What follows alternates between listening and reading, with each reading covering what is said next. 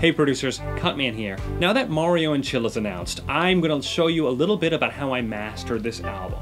Mastering is kind of this dark art of music production that isn't often explained really well, but it's not too complicated. We're just using a certain kind of effects very, very lightly to give the recording a different quality. We're also going to be setting the final loudness and adjusting sort of the frequency range and the spectrum of the track. This is the Waves SSL comp based off the legendary SSL mixing boards, nicknamed the Hitmaker back in the 80s and 90s. So check it out. I have my attack set as slow as possible, 30 milliseconds, and my release set as fast as possible, 0.1 seconds. And what's great about this is it basically means the compressor is only working the bare minimum. It has a slow attack, which is allowing transients to come through, but a very fast release so the compression doesn't stick around. It's not squashing our audio, just sort of gluing it together, but allowing the drums and stuff to come through. You can see I'm just using a tiny bit of compression on this.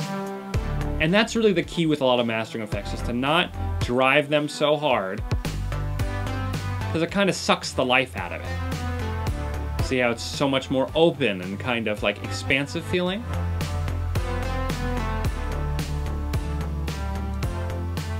Now it's kind of crushed.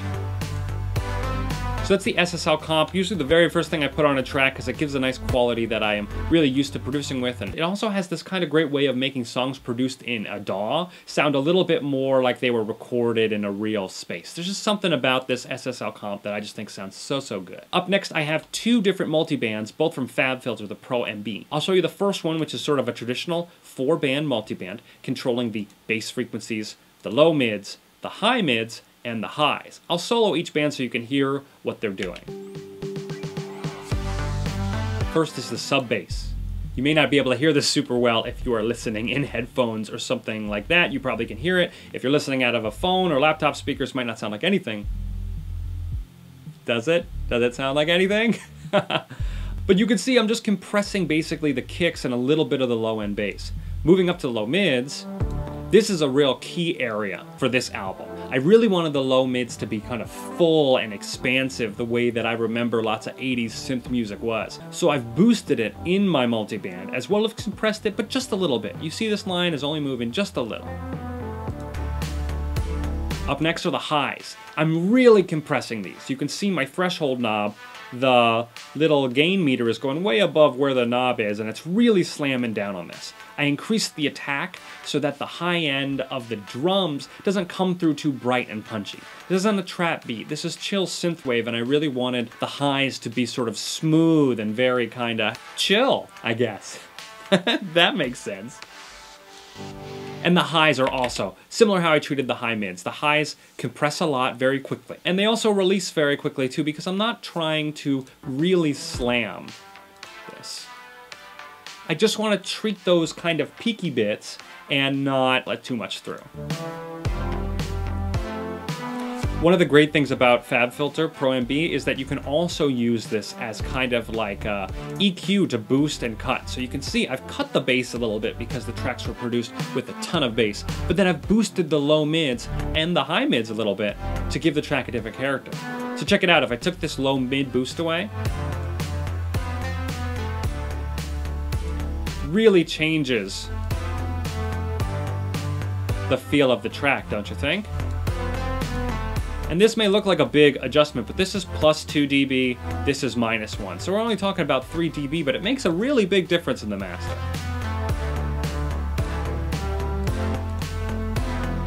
This multiband technique of using the multiband not just to compress but to also adjust the frequency spectrum is something I use all the time, because every time we produce a song, you know, they have different qualities, and when we're mastering we really want to bring out the best qualities of the song, in my opinion. The mid-range is really important in this album, so I have those kind of accentuated but with different compressor characteristics. This one, low mids, really subtle. This one, more aggressive, but also very quick to release and very not like super noticeable. I hope it's not super noticeable.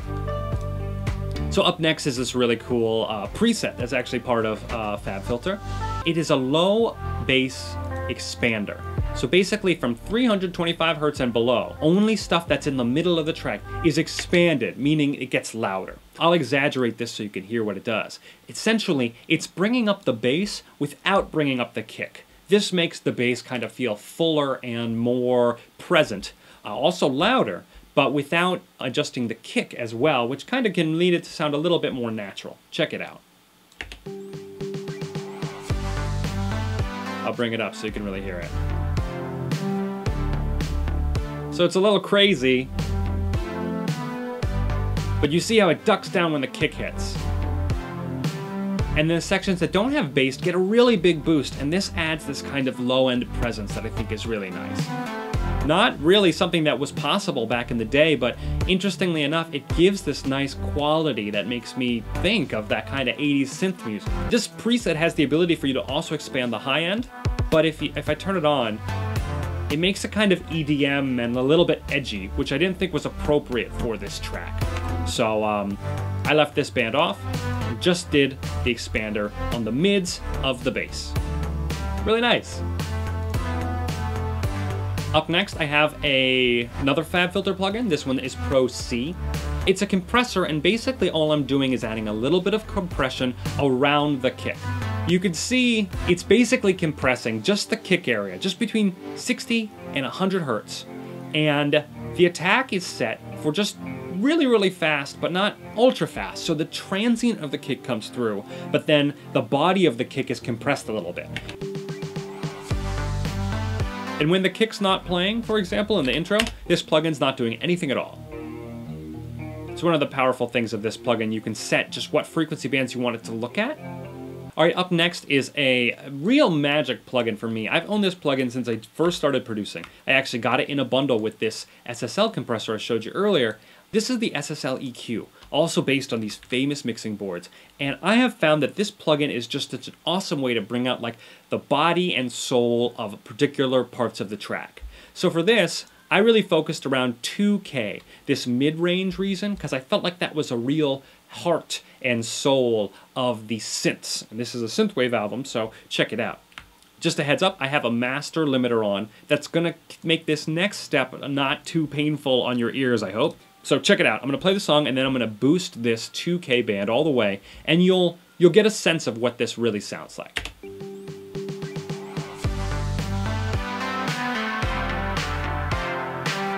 So a lot of the airy kind of breathy, almost vocal-like quality of the synths are here. And if I sweep it high, it gets a little like not quite right, and too low. Pretty good, but now the bass is getting affected too. That's not really what I want. Let's put it back to where it was. And so basically I crank the volume up all the way and find a good spot on my EQ, then bring it down just as far as I can. See, that's nice. I've also put a little bit of a cut on the bass around 400 hertz where things were getting muddy. Here, I'll crank it up, you can hear it. Oh! That's no good. That's no good. All right, check it out. This is the Waves Vitamin. It's a harmonic exciter. Similar to what we did with EQ, this plugin is allowing us to fill out the different frequency bands with harmonic information. Basically, it's taking a look at the signal and adding more frequencies in each individual range. While the EQ adjusts the frequencies that are there, an exciter actually creates new frequencies. This is really super useful for filling out sound and making certain parts of the recording sound fuller, which I thought was really important for this Synthwave album. And the areas I really focused on were the mids and low mids, this kind of body of the synth. So check it out. I'll do the same technique. I'll crank up these controls and you'll be able to hear really clearly what they sound like. So let's do the mids first. I'll unsolo, you hear the whole track. So that's a lot of mids.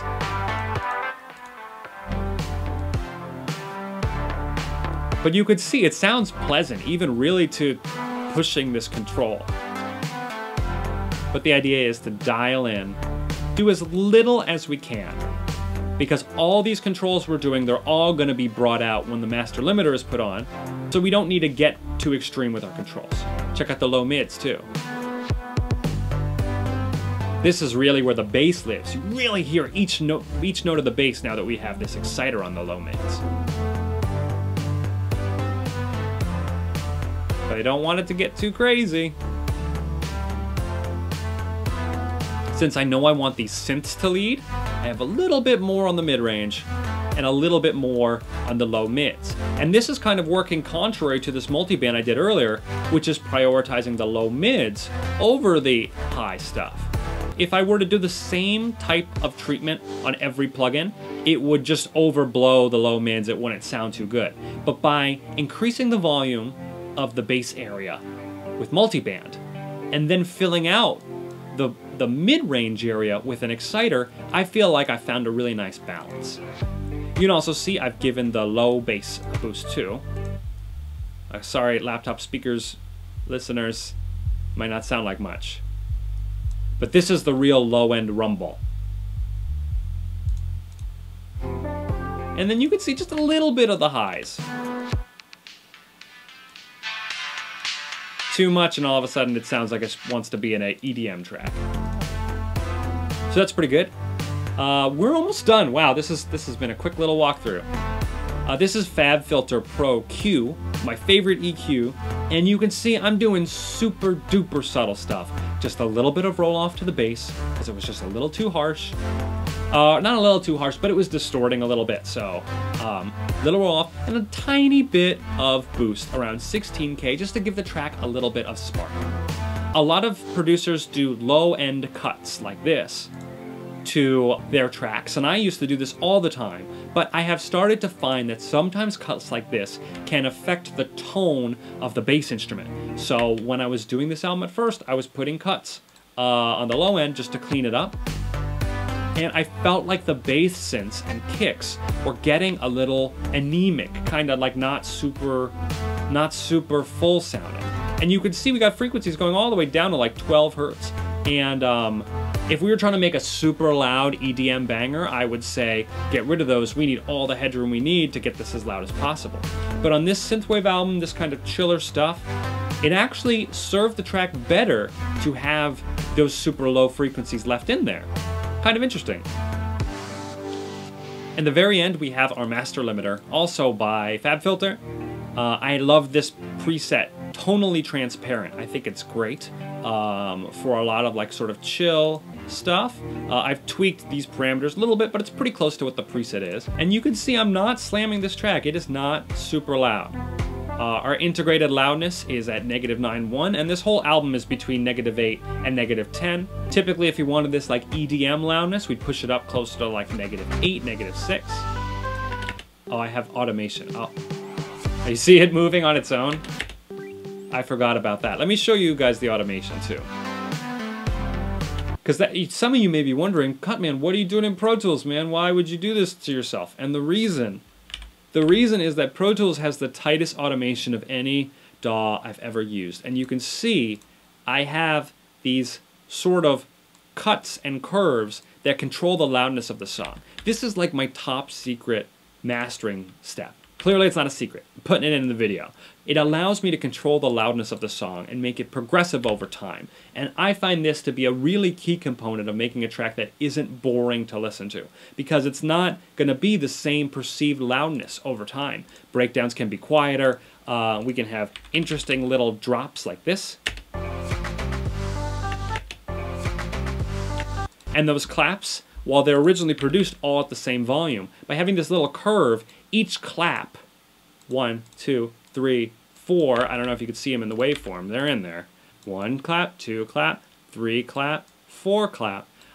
They're each a little bit quieter because of how the automation is coming down. And then I have this quick jump right before the kick starts. See the kick, this rounded one? Right before the kick starts, the limiter jumps back up and we hit the full loudness of the track. So this just gives us a tiny little break, 1 second break in loudness. And I think it's really compelling. Check it out. So I have a slow drop in volume here. We stay at this low volume. It's only a couple decibels lower. This comes back in, but now at the low volume, and you see just a tiny bit of limiting. So this is still a very chill, quiet part. Look at it big. And here comes that automation. We'll watch this guy move. And see, you can barely consciously pick up, but it's added this little bit of dynamics to the song that wasn't there originally. I hope you enjoyed this little walkthrough of how I mastered Mario and Chill. The album is out on May 3rd. You can pick it up on GameChops, and I'll put a link in the description. And yeah, just wanted to say, thanks for watching. I hope you enjoyed this, and if you have any questions about mastering, let me know in the comments, and I'll do my best to reply. I'm Cutman. Thanks for watching Producer Quest.